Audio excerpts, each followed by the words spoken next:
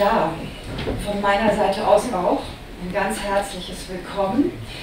Mir persönlich ist das eine große Ehre und Freude, heute Abend das Gespräch mit Achille Mbembe zu führen. Ich bin eine große Bewunderin seiner Bücher, einige habe ich auch besprochen.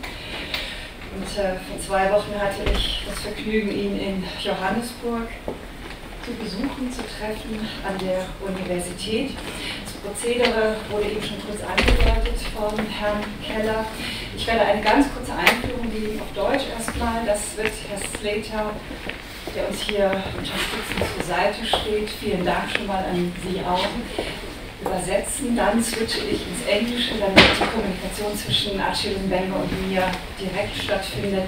Und meine Fragen und blockweise die Antworten von Achille Mbembe werden Ihnen dann ins Deutsche in geraffter Form von Herrn Slater auch dann übersetzt. Achille Mbembe, einer der wichtigsten Denker des Postkolonialismus, Stimme des heutigen schwarzen Afrikas. Allerdings lässt er sich nie festlegen auf Partikularinteressen. Er ist ein Fürsprecher des Universellen, aber auch ein scharfer Kritiker des neoliberalen Kapitalismus. Achille, Sie werden immer sowohl Philosoph genannt, aber auch Historiker. Als was sehen Sie sich eigentlich? Dominiert in Ihnen der Philosoph oder der Historiker? Look, so I'm a philosopher, more of a philosopher than an historian. Look, strictly speaking, I wouldn't describe myself as a philosopher. I read a lot of philosophy, but I didn't study philosophy in the classical sense of the term. I studied history. Also bin ich Philosoph oder Historiker, also im strengen Sinn hätte ich mich nicht als Philosoph bezeichnen. Ich habe zwar viel Philosophie gelesen, ja, aber ich habe nicht Philosophie studiert, sondern Geschichte studiert. I think the best way to describe myself is as an artisan. I'm trying to use the intellectual resources available to us to explore a whole set of issues which seem to me to be urgent. Also ich würde mich am ehesten vielleicht als Handwerker bezeichnen. Ich versuche da intellektuelles Handwerkzeug zu benutzen, um eine ganze Reihe von Problemen zu untersuchen, die mir dringend erscheinen. In Deutschland wurden Sie bekannt mit Kritik der schwarzen Vernunft.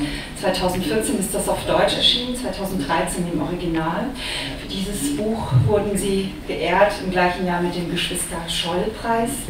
2015 erschien auf Deutsch der Essay Ausgang aus der langen Nacht, 2010 im Original erschienen, in dem Sie unter Rekurs auf die eigene Lebensgeschichte, die Entwicklung des afrikanischen Kontinents noch einmal reflektieren seit der Entkolonialisierung.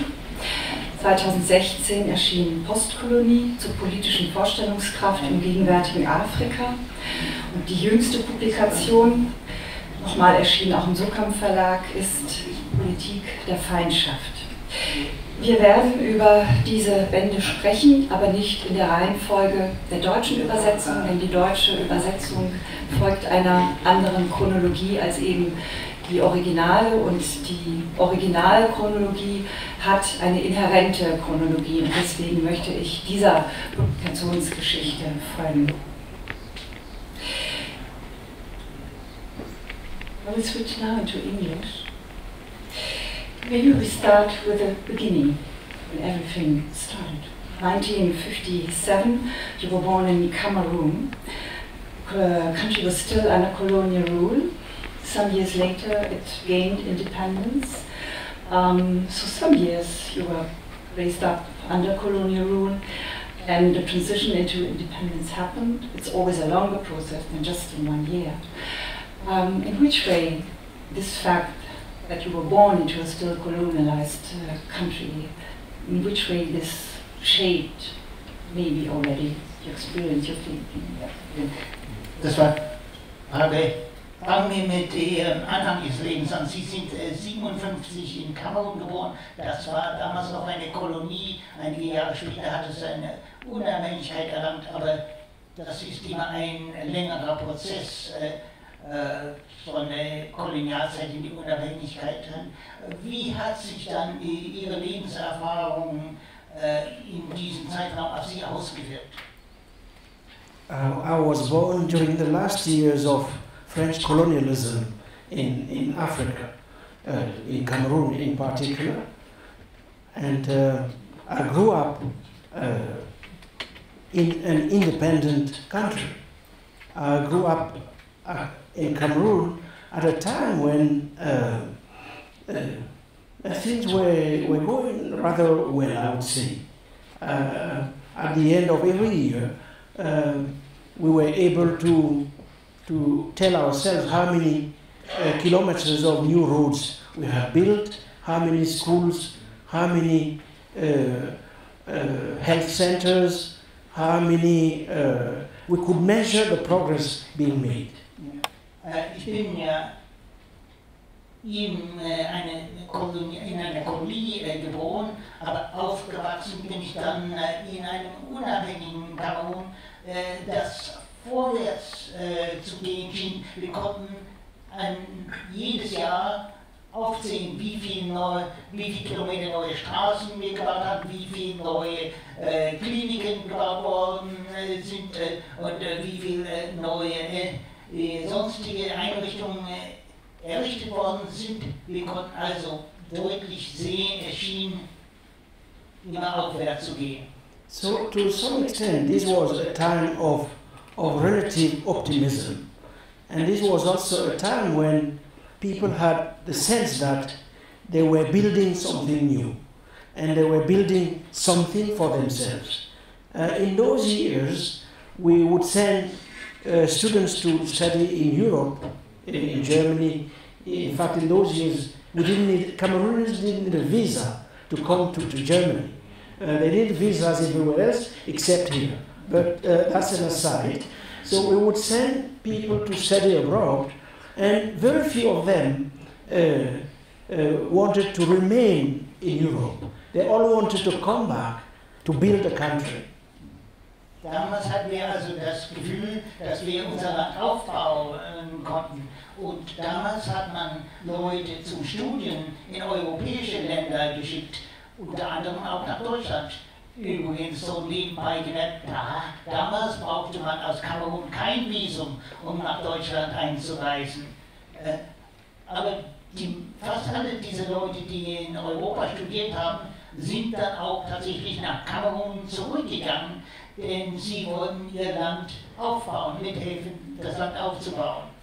But then things changed later on, and since then a lot of our thought has shifted to the question, what went wrong and how can we fix it? Ja.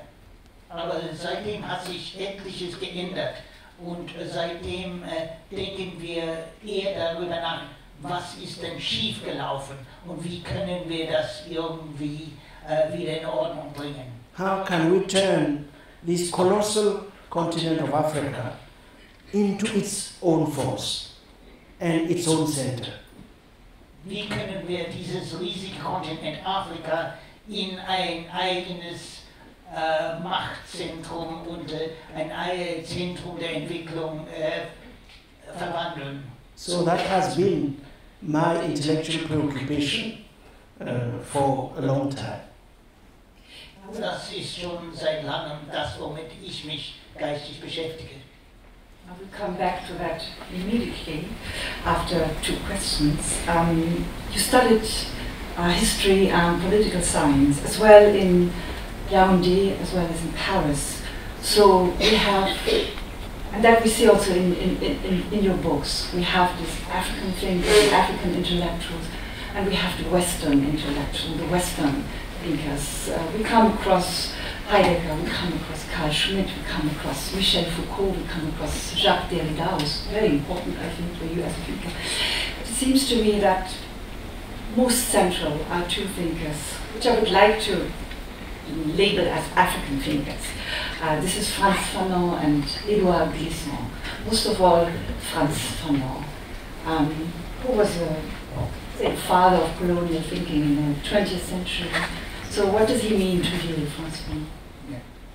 Sie haben also Geschichte und Politik studiert in Europa, in Deutschland, in Frankreich, und man sieht, Sie haben sich mit auch eine ganze Reihe von europäischen Denkern und Philosophen beschäftigt, aber anscheinend waren für Sie am allerwichtigsten zwei, die ich als afrikanische Denker bezeichnen möchte, und vor allem auch Frantz Fanon.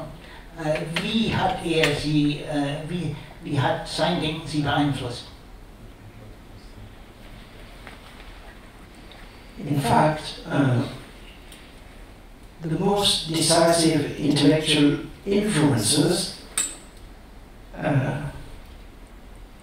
came from the family I grew up into. The most intellectual influence has been my grandmother. My grandmother's name was Susanna. She was a very beautiful, let me just put it like that. She was very beautiful. And, yes. Tatsächlich war der größte intellektuelle Einfluss auf mich das meiner Familie und insbesondere meiner Großmutter. Sie hieß Susanne und sie war eine sehr schöne Frau. Every time I think about her, I just have a smile on my face. My grandmother had not gone to school. She was illiterate if you use the usual categories. Also jedes Mal, wenn ich an sie denke, muss ich lächeln. Meine Großmutter ist ja nie zur Schule gegangen. Sie ist nach unseren offiziellen Kategorien Analphabetin gewesen. But she had an amazing memory. She could remember everybody she saw, and she could remember everything she heard.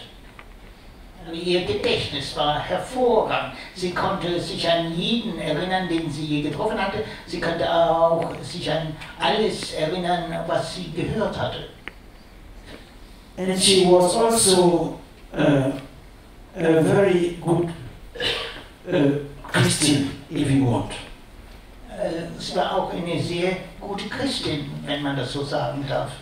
So she would very often ask me to sit down and read sections of the Bible for her in her own language. Also sie hat mich auch sehr oft gebeten, ihr aus der Bibel in ihrer eigenen Sprache vorzulesen. And then in the evening, because she was living with us and we were many children, around the fire at night she would bring us together and tell us stories and narratives about almost anything. Ja. Und abends, sie wohnte ja bei uns und es gab sehr viele Kinder, da hat sie die Kinder das Feuer gesammelt und hat ihnen Geschichten erzählt über alles Mögliche. And that is how I discovered that she had been a member of the nationalist movement in Cameroon that fought against French colonialism, and that in fact her own son had died during the struggle. She had been killed by the French army.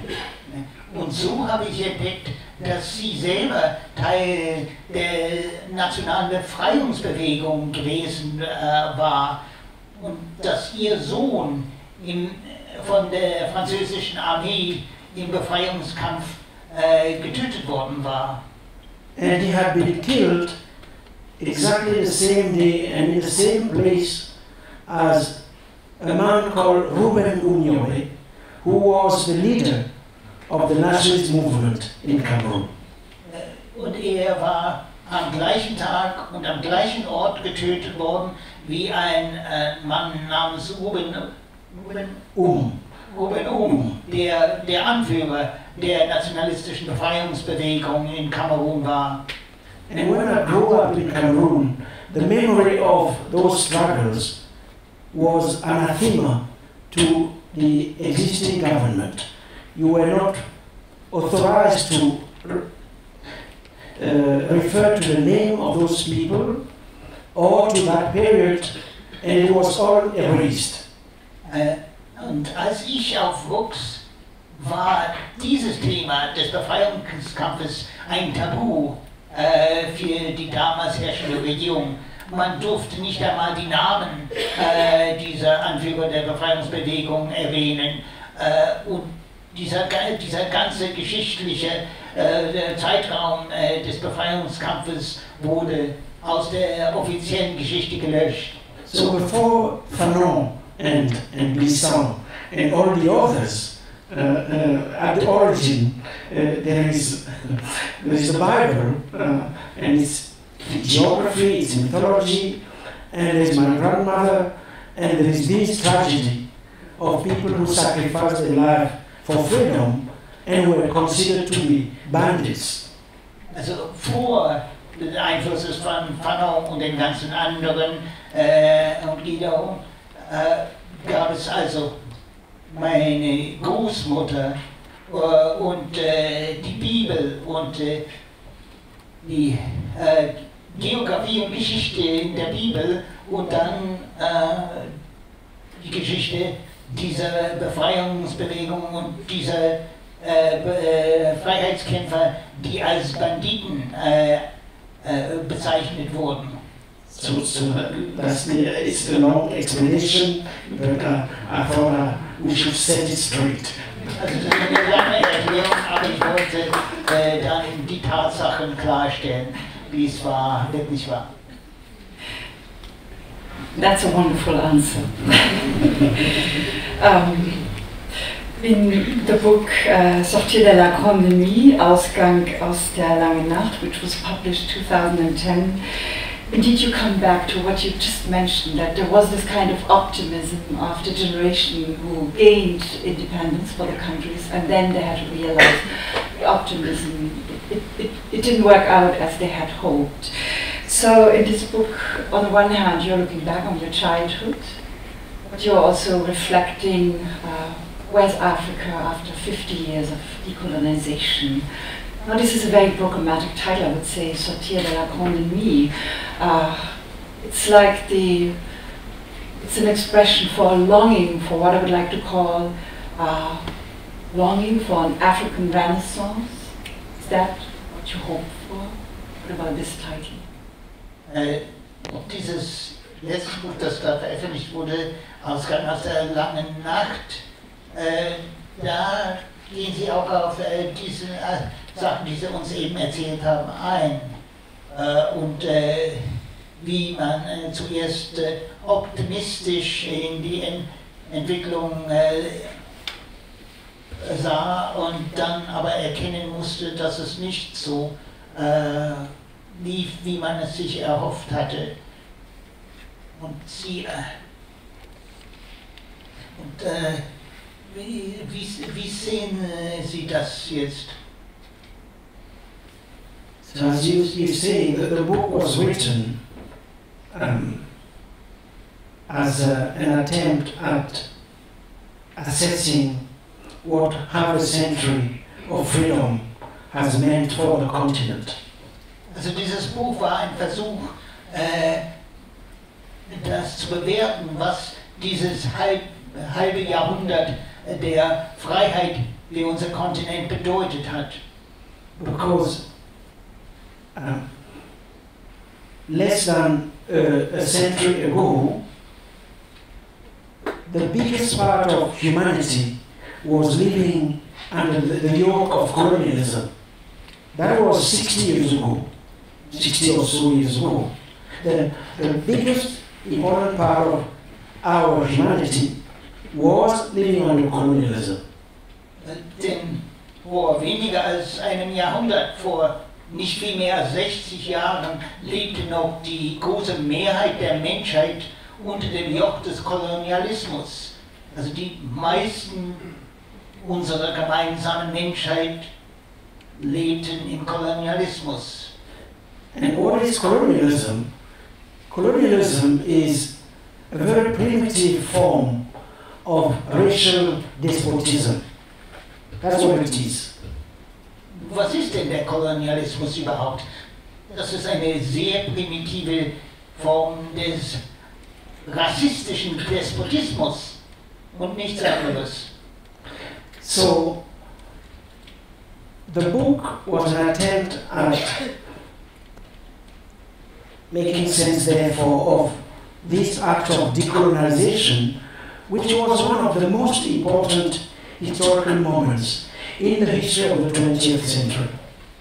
Das Buch war also ein Versuch,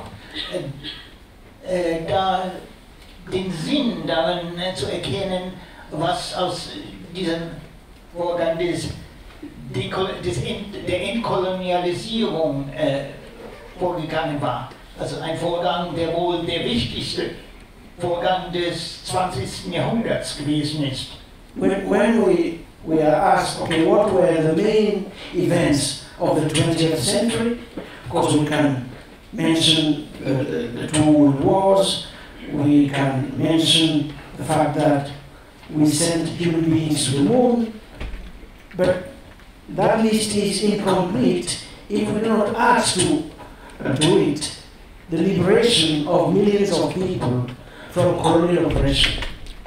Wenn man also fragt, was waren die wichtigsten Ereignisse des 20. Jahrhunderts, dann können wir natürlich die zwei Weltkriege erwähnen. Wir können dann erwähnen, dass es der Menschheit gelungen ist, einen Menschen auf den Mond zu schicken.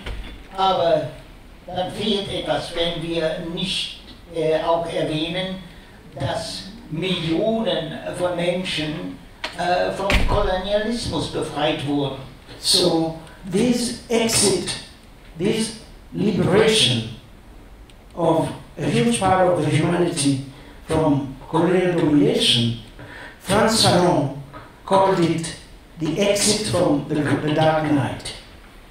Also dieser Ausgang, also einer großen Teil der Menschheit aus der kolonialistischen Unterdrückung, das hat Frantz Fanon als Ausgang aus der langen Nacht bezeichnet.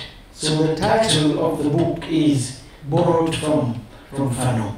Also deswegen ist dieser Titel des Buches einen Satz von Frantz Fanon entnommen.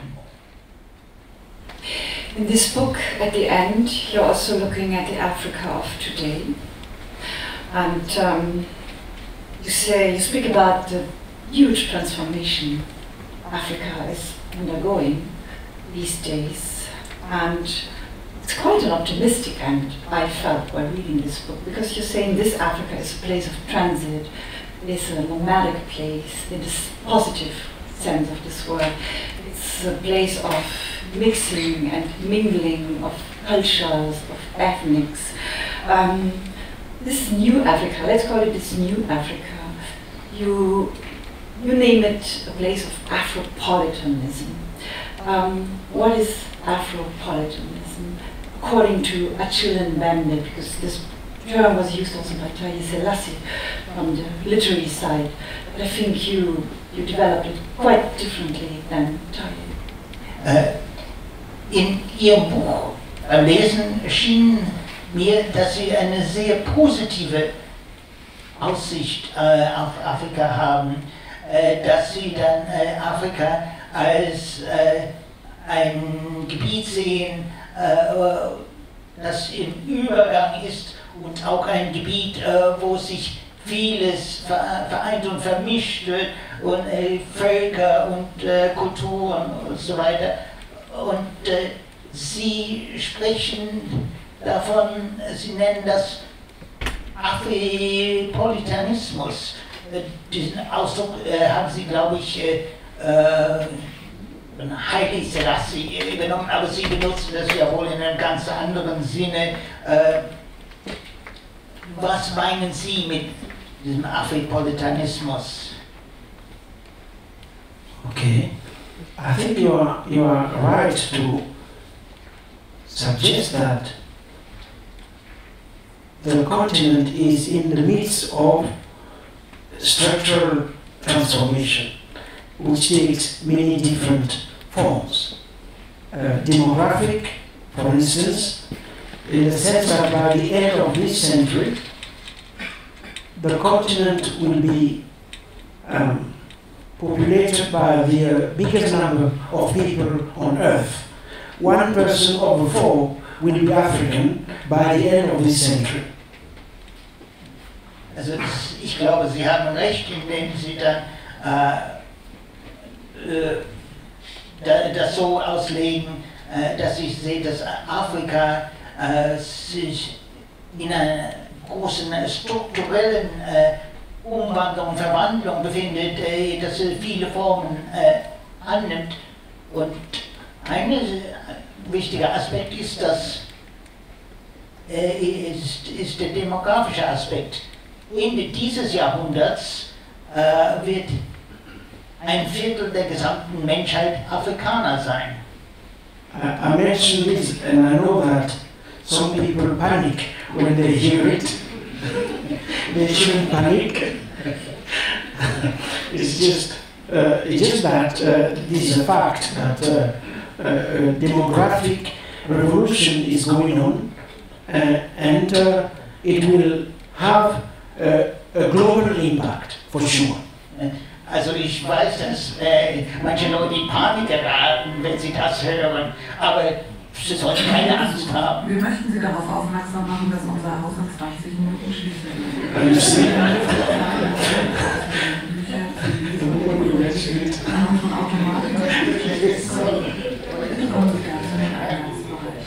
Wir danken Ihnen sehr herzlich für Ihre Besuch und freuen uns über die I thought they were panicking.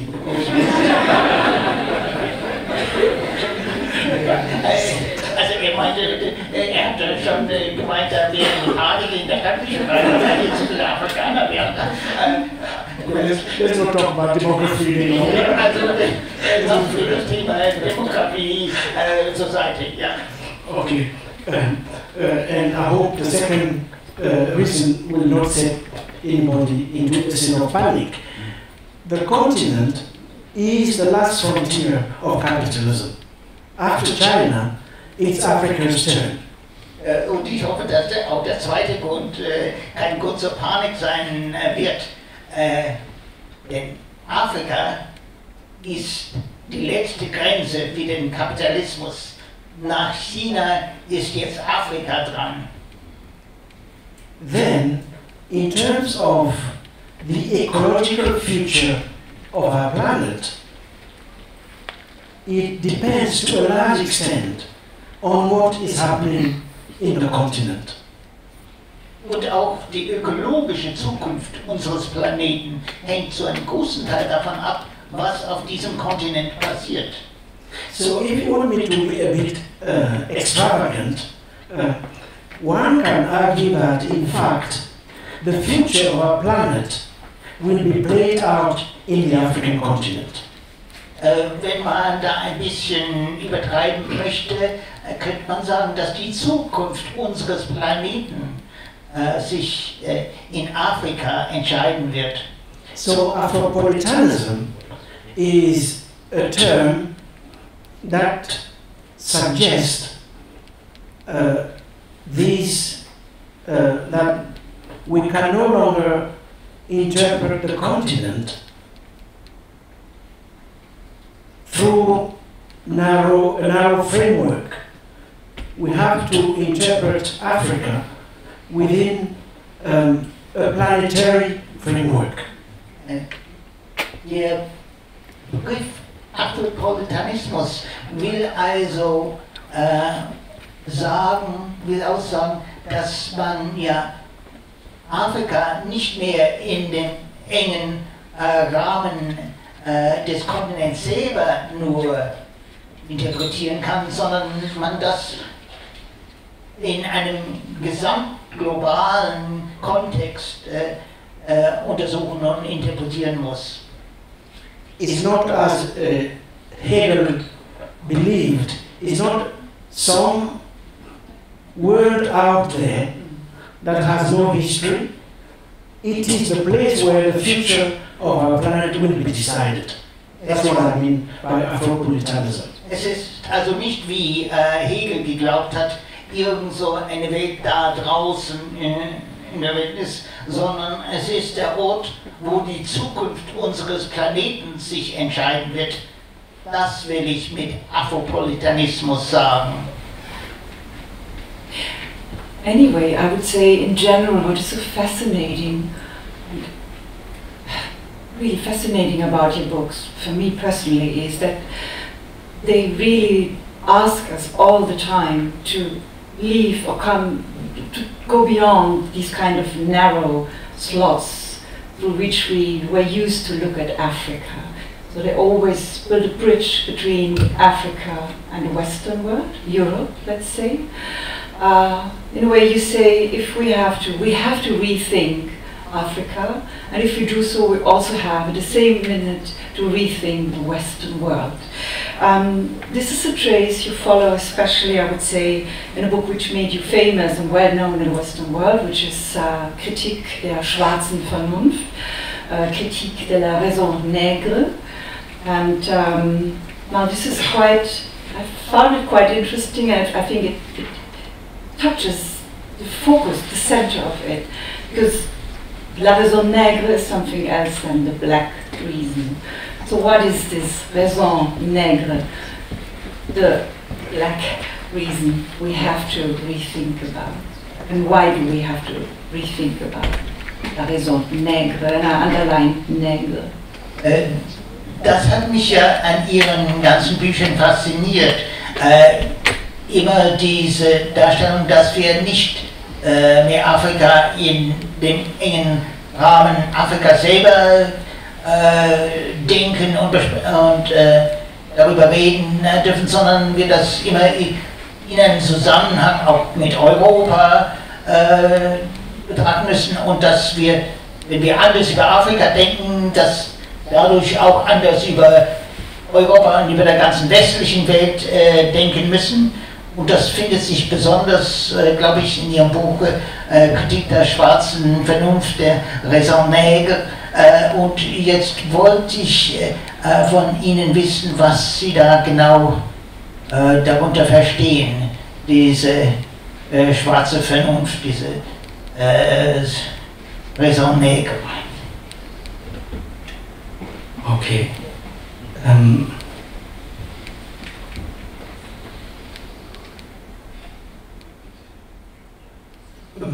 As you must have intimated, my German is almost non-existent, so I'm not sure how the book was translated in German, but I have been told that in the German translation, the term Negro has been politely avoided. Also meine Deutschkenntnisse sind sehr minimal. Mir wurde aber gesagt, dass in der deutschen Übersetzung des Buches man sehr höflich den Ausdruck Negre vermieden hat. Okay, but that's not my business, so I need das geht nicht im Prinzip Germans. Das sollten die Deutschen unter sich ausmachen. But the title in French is Critique de la raison nègre. And the term nègre in French carries many different meanings, and therefore one can play with it to some extent. Ja. Der Titel des Originals heißt ja französisch Critique de la raison nègre. Nur hat das Wort Negre im Französischen eine ganze Reihe von Bedeutungen. Man kann also damit spielen, mit den verschiedenen Konnotationen. Because nègre in French is not the same thing as noir. Denn Negre bedeutet nicht das gleiche im Französischen wie noir, schwarz. If you see the point is that the term nègre carries a scandalous dimension. Is the power of a scandal is carried through that term. The term is almost blasphematory, if you want. And I really liked these two potentialities embedded in the term: the scandal and the blasphematory dimension. Blasphemous of desacralizing what is sacred. Ja, okay. Ich habe damit sense of profanation. Ja, gespielt, weil Neger im Französischen, da gibt es einerseits eine skandalträchtige Bedeutung und andererseits bedeutet das auch eine Art von Profanierung von schwarzen Menschen. Don't you like? I like those two elements of scandal and profanation. Also mir gefallen diese zwei Elemente, einerseits des Skandals und andererseits der Profanierung. So profanation, der Entweihung. Scandal in the sense that nègre refers to what is both human and what pertains at the same time to the object. Der skandalöse Aspekt ist, dass mit Negre einerseits Menschen angesprochen werden und andererseits werden sie damit verdinglicht. Scandal in the sense that human beings could be turned into commodities, bought and sold in a marketplace. Der Skandal besteht darin natürlich, dass Menschen zu Waren gemacht werden konnten, die man auf dem Markt kauft und verkauft. And profanation in the sense that this act was perpetrated in the name of pure reason. Pure reason, which is a term taken from Kant. Und die Profanierung besteht darin, dass dieser Vorgang im Namen der reinen Vernunft begangen wurde. So that's the concept of whatever raison d'être, because finally raison doesn't have a color, really. Reason doesn't have a color. It's neither pure, it's no blue or red. Ja. Das war also der eigentliche Gedanke hinter diesem Raison d'être. Denn also die Vernunft hat natürlich keine Farbe. Die Vernunft ist weder rein, noch rot, noch blau, noch schwarz. So in that sense, I mean, look, I really had a lot of fun messing up with because when you write a book, you have to find some joy in writing it. So mine was you mess up with Kant and then you see what happens. Ja. Also ich habe damit gespielt und dabei viel Spaß gehabt. Wenn man ein Buch schreibt, muss man einen gewissen Spaß dabei haben. Und mein Spaß war dabei, also mit Kant zu spielen, um zu sehen, was dabei rauskommt. And you also mess up with race. You mess up with everything you can mess up with. And then you clear up the space for a new imagination. That's the project of the book. Und man macht sich dann über Rasse her und über alles Mögliche her und macht da einen gewissen Platz frei und sieht, was man da machen kann in diesem frei geschaufelten Platz. Das war also das, was ich mit dem Buch machen wollte. It's not only scandal and profanation. I would say this book is also a provocation. which we need. I didn't want to go there, but since you say it.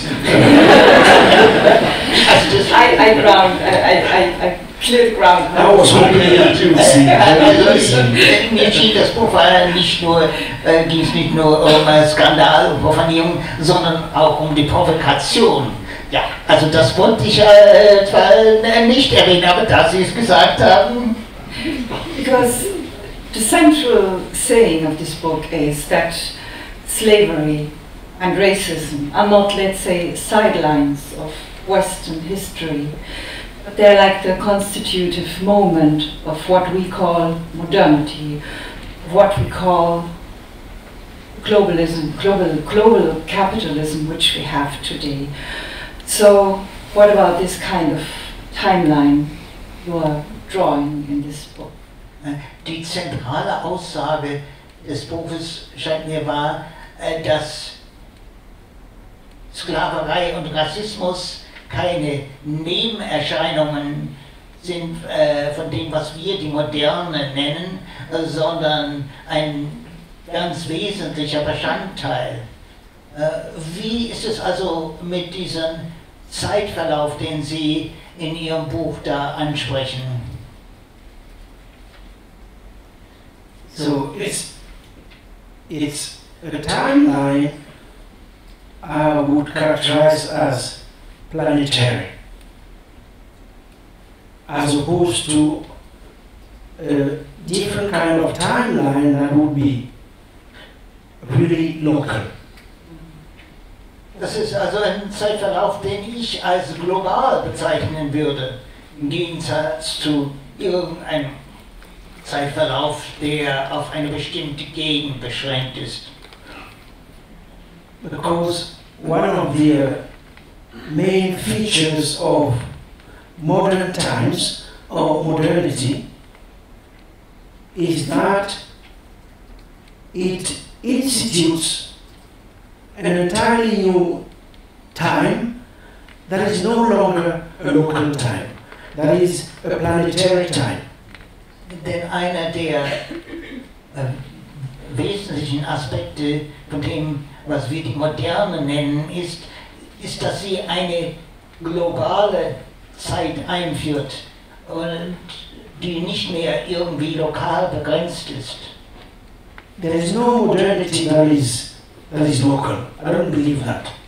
Modernity is, by definition, a process that puts together, brings together into collision and into collusions different fragments of our world, different histories of our world. Denn eine lokale Moderne gibt es meines Erachtens nicht. Es gibt nur eine globale Moderne. Die Moderne ist definitionsmäßig ein Vorgang, der verschiedene regionale Aspekte zusammenführt und in Konflikt miteinander bringt und in Zusammenarbeit miteinander bringt. Es gibt also nur eine globale Moderne. So when we look at modernity from that perspective, we realize that it was closely associated with the emergence of capitalism, and capitalism itself would not have been possible without the turning of black people into commodities. Wenn wir das also so ansehen, dann erkennen wir auch, dass die Moderne auch nur mit dem Kapitalismus zusammen entstehen kann und ein ganz wesentlicher, unbedingt notwendiger Bestandteil des globalen Kapitalismus war, dass schwarze Menschen zu Waren gemacht wurden. So a critique of capitalism is, by definition, a critique of race. Eine Kritik des Kapitalismus ist daher definitionsgemäß auch eine Kritik der Rasse. Because at the origin of capitalism, there is this deep entanglement with the racial. Denn am Ursprung des Kapitalismus steht diese ganz tiefe Vermengung mit dem rassistischen. So if you want to stop there, one of the functions of historical functions of capitalism is to manufacture races. Eine der historischen Funktionen des Kapitalismus war es also, Rassen zu erschaffen. And races were found in capitalism, so it's very tightly knot into each other. Yeah. Müssen wir nicht übersetzen. At one point, you say that capitalism is a kind of necropolis. So it's built up on the bones of people. Just like the Western museums. An einer Stelle sagen Sie, dass der Kapitalismus auch ein Beinhaus sei. Und er antwortet, ja, so wie auch westliche Museen. That's not simply metaphorical, huh? Well, no, I'm serious. It's not just a metaphor. Das ist aber nicht einfach eine Metapher, ich meine das ganz ernst. For instance, the Atlantic Ocean, over the 4 centuries of the slave trade, witnessed the death and throwing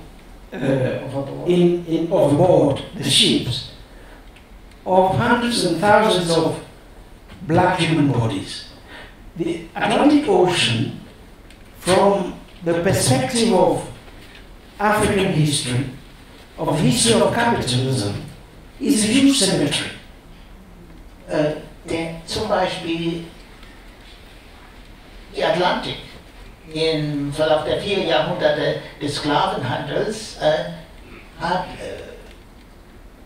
erlebt, dass Hunderte und Tausende von Afrikanern auf den Schiffen gestorben sind und ihre Leichen über Bord geworfen wurden. Der Atlantik ist also ein Friedhof dieser So part of, when we say capitalism is a huge necropolis, what we mean by that is the fact that this economic system's specialization is to traffic in the death of all kinds of people, to turn death into profit.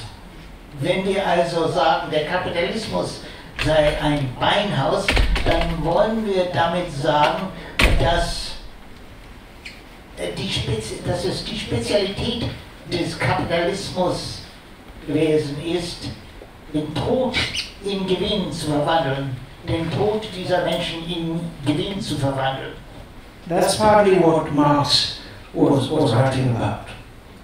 Das war ja auch ein Teil wovon ja Marx geschrieben hat.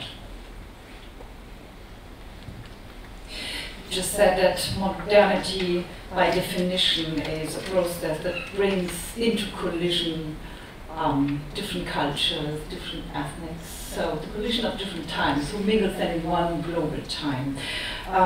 What I find amazing in your books is that at no point you ever asked or developed something what could call it, let's say, African identity. You always say, this is not my cup of tea. Instead, what is very central, I feel, to your work is the question, how can we live and how can we think diversity? How can we live and think the fact that we are different but yet living in one world, which is also what Glissant was developing, the all world with one world. Ja, ich finde das interessant, in Ihren Büchern beschäftigen Sie sich nie mit der Frage einer afrikanischen Identität. Also ich habe das Gefühl, das ist gar nicht Ihr Bier, sondern Sie sprechen immer davon, wie man diese eine Welt entwickeln kann und die Kultur, auch die aus der Kollision verschiedener Kulturen entsteht. Yes, it's true. I'm totally allergic to these things on identity, and I confess that that's the case. Also ich gebe gerne zu, also mit dieser ganzen Identitätssache habe ich überhaupt nichts am Hut. So I will try to relax and get carried away to answer your question. Also ich möchte mich da also ein bisschen entspannen und versuchen, Ihre Frage doch sinnvoll zu beantworten. I'll tell you something. The first time I arrived in South Africa was, as we know, until very recently, a racist state where it was illegal to not be a racist. Ich bin in Südafrika angekommen und wie Sie alle wissen, war Südafrika bis vor kurzem ein rassistischer Staat, wo es gar gesetzwidrig war, kein Rassist zu sein. So they did manage to try to stop it, and they became a democracy.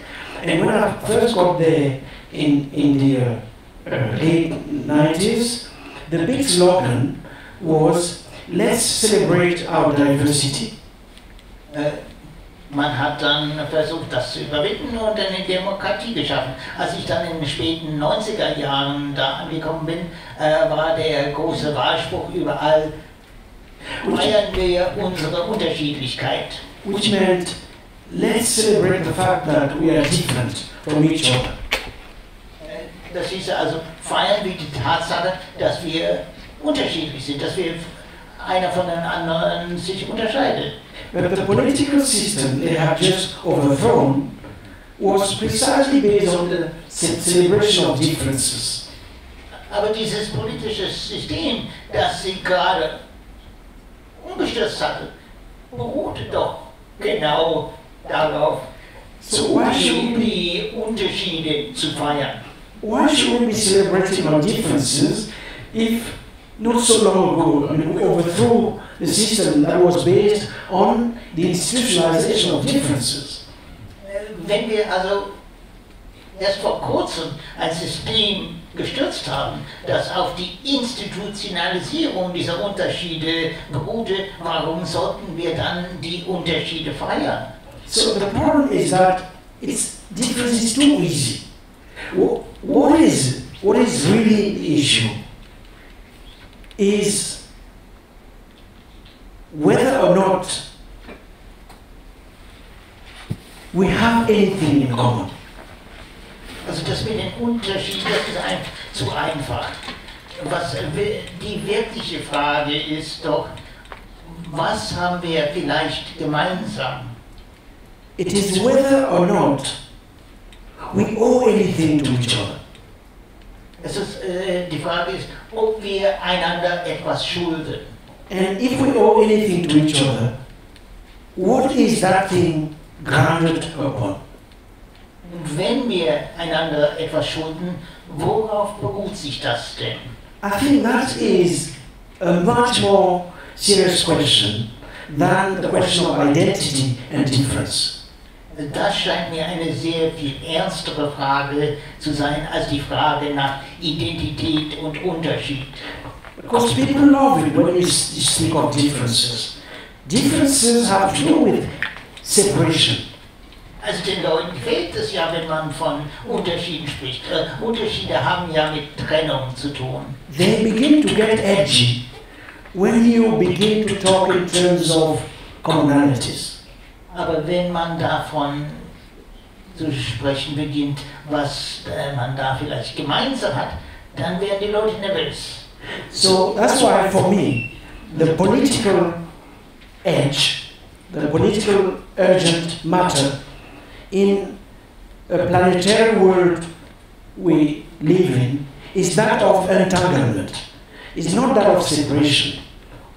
Separation, we build a wall, we create laws, we exclude others. It's too easy.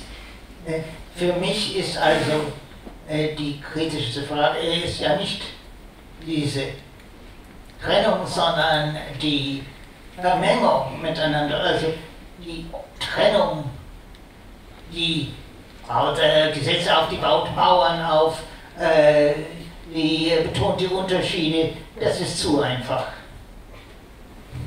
But the tragedy is we are living in times where we have a very weird comeback of walls, of separation, of the desire, let's even say, I would even say, you put it like that, the desire for an enemy, an absolute enemy. This is the latest book about Politik der Feindschaft. It's a book very much about our present times, very much thinking about the Western world, that's how I read it. And the central question is, how could we come to the fact that again, in politics, democracies, or even democracies do politics with a sword, that the love, the idea of an enemy which we want to extinct. What is this world we are living in?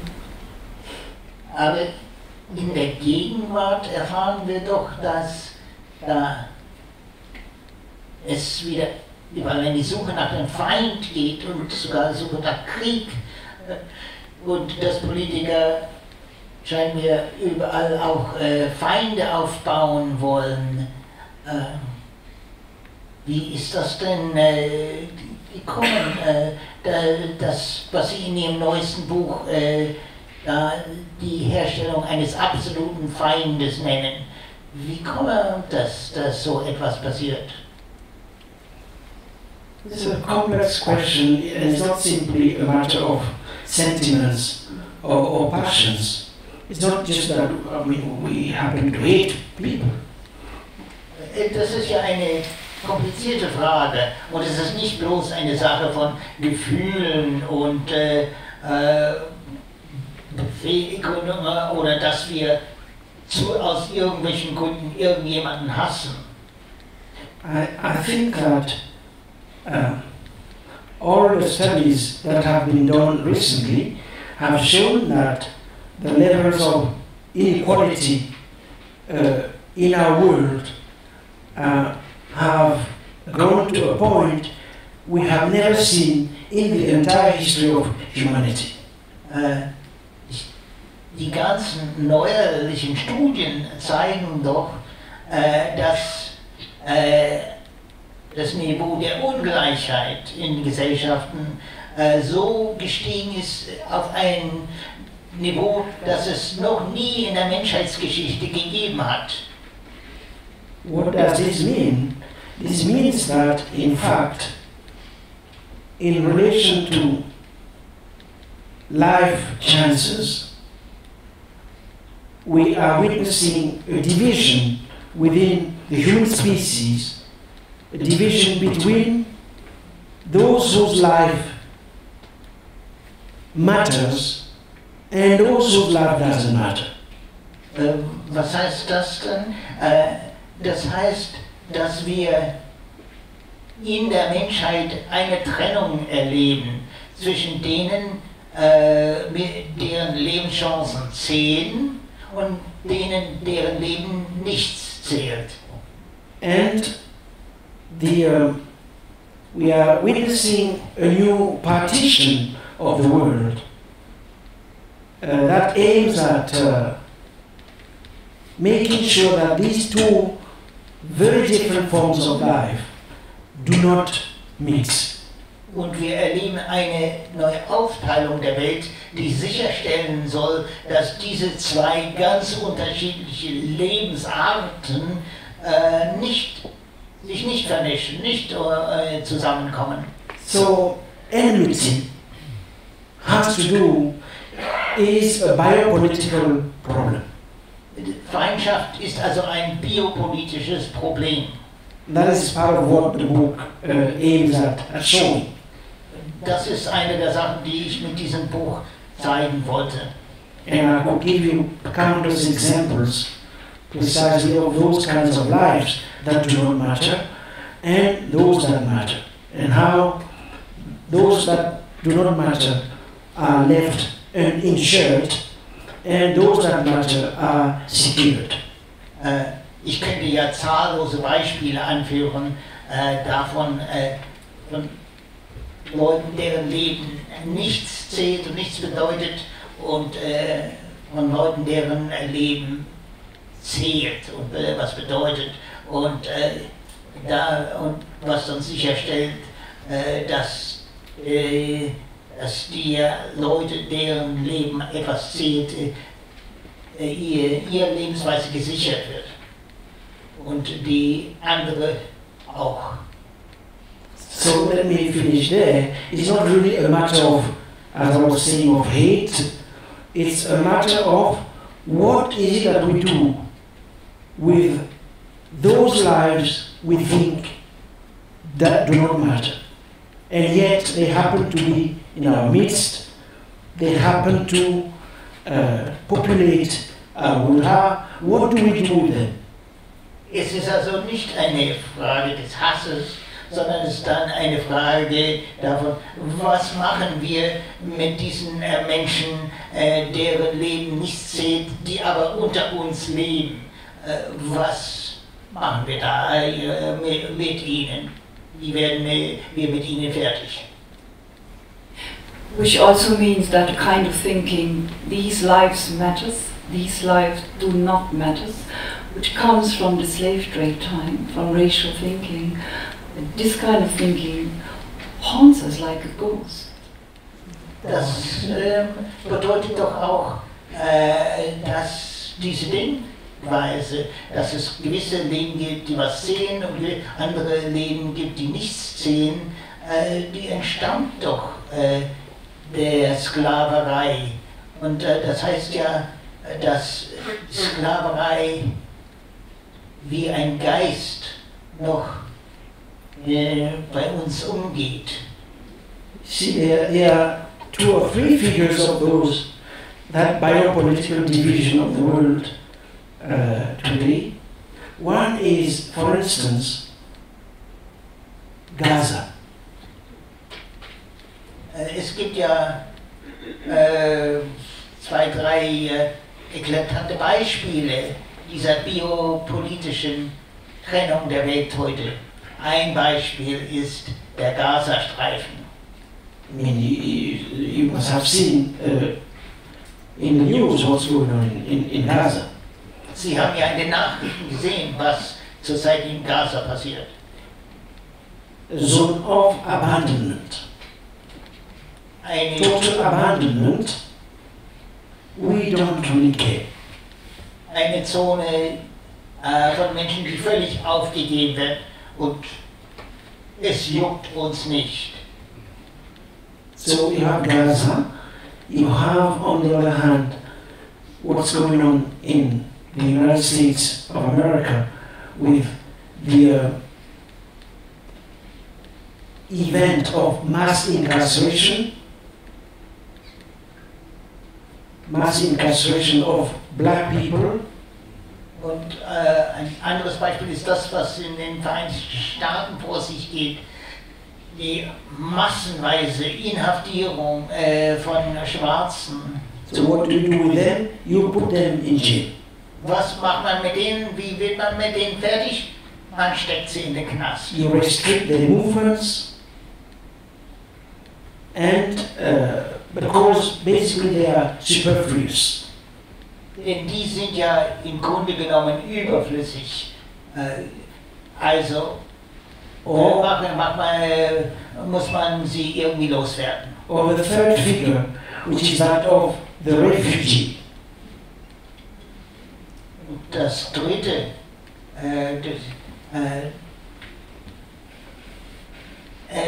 das dritte Beispiel dieser Denkweise ist, I'm not talking about the economic migrant, I'm talking of the refugee The refugee is that human being who is running away from a deadly danger. Ich rede hier nicht von Leuten, die aus wirtschaftlichen Gründen irgendwo einwandern, sondern von Flüchtlingen, Leute, die von einer tödlichen Gefahr fortlaufen. Whether human-made, a danger that has been manufactured, which is the result of human actions, internal or external, or natural disasters. So someone who is running away from the possibility of death. Ob der von einer tödlichen Gefahr fortläuft, die von Menschen geschaffen wurde, irgendwie direkt oder indirekt, oder von einer Naturkatastrophe fortläuft. Also ein Mensch, der von einer tödlichen Gefahr flieht. And who is knocking at the door of another fellow human. Und der klopft an der Tür eines Mitmenschen. In the name of a basic commonality. Im Namen einer grundlegenden Gemeinsamkeit. So those three figures seem to me to epitomize, therefore, the current biopolitical division of our world between those lives that do matter and those that can be left into a state of abandonment or willfully exposed to death. Diese drei Beispiele scheinen mir diese biopolitische zu versinnbildlichen, also diejenigen, deren Leben etwas zählt und diejenigen, deren Leben nichts zählt und die man sich selbst überlassen kann oder auch gar dem Tod überlassen kann. Last question on behalf of my side, and I would open up to the audience. Again and again we come across one term in your books, and I find it a very moving term, which is, I don't even think that the English translation is really captures it. It is in French the sollicitude, Fürsorge, in Deutsch Fürsorge. If you, having in mind what you just said with this kind of biopolitic prejudice, this measuring of people, it seems to me like a very utopian thought. Etwa ein Ausdruck, der mich in Ihren ganzen Büchern sehr bewegt hat, ist der Ausdruck der Fürsorge. Wenn man jetzt in Betracht zieht, was Sie gerade über diese ganzen Tragödien erzählt haben, scheint mir das doch in gewissem Sinne sehr utopisch zu sein, diese Vorstellung der Fürsorge. I'm all in favor of utopia. Also ich bin sehr für die Utopie. Especially in a time of dystopia. Und insbesondere, wenn wir in einem Zeitalter der Dystopie leben. I think that a world without utopia would be really, it would be quite boring, to say the least. Eine Welt ohne Utopie wäre sehr, sehr langweilig, nicht mehr dazu zu sagen. You see, what strikes me the most is the contrast in this epoch of ours between, on the one hand, une politique de puissance. I don't know what the term would be in English. Power politics. Sheer power politics. Yeah. Une politique de puissance, power for the sake of power. And on the other hand, a basic recognition of what is common to all of us, which is our intrinsic vulnerability. That to be human is to be vulnerable. Mir fällt da sehr auf, was wir gerade als einen schlimmen Gegensatz erleben. Einerseits erleben wir da die nackte Machtpolitik und andererseits aber die Anerkennung einer Eigenschaft, die wir alle teilen, nämlich unsere Verletzbarkeit. Dass wir diese Verletzbarkeit alle miteinander teilen. So what strikes me is therefore the fact that reading history from our side, when we read the history of modernity from that other side, what is striking is the fragility of life and how easily it can be spent or destroyed. Was uns dann auffällt, ist, wenn wir von der anderen Seite her die Geschichte der Moderne lesen, fällt uns auf, wie verletzlich das menschliche Leben ist, wie leicht es zerstört werden kann. Or taken away, like in the US, where almost every week, every 2 weeks, a policeman has to kill a black man without any apparent reason. Oder zum Beispiel, wie es in den USA läuft, dass alle Wochen wieder ein Polizist muss einen Schwarzen erschießen, ohne klaren, ersichtlichen Grund. So what strikes me is the labor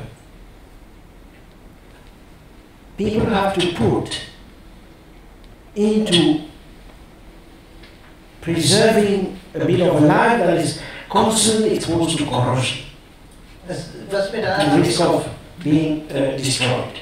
Wie sehr die Menschen sich anstrengen müssen, um nur ein kleines Stück Leben zu sichern, das ständig davon bedroht wird, beschädigt oder zerstört zu werden. So in that sense,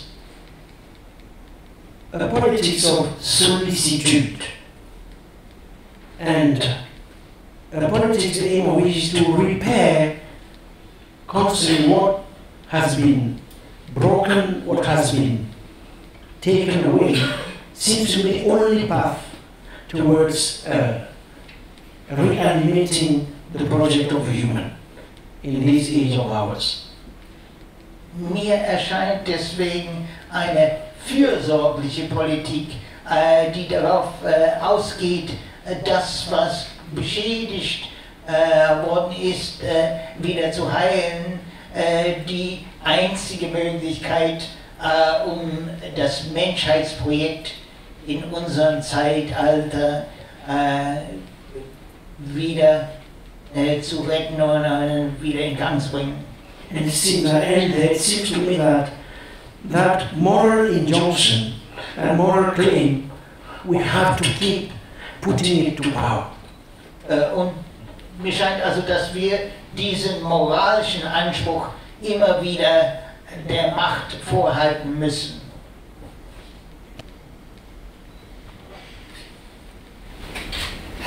Vielen Dank erstmal. Thank you very much, Achille.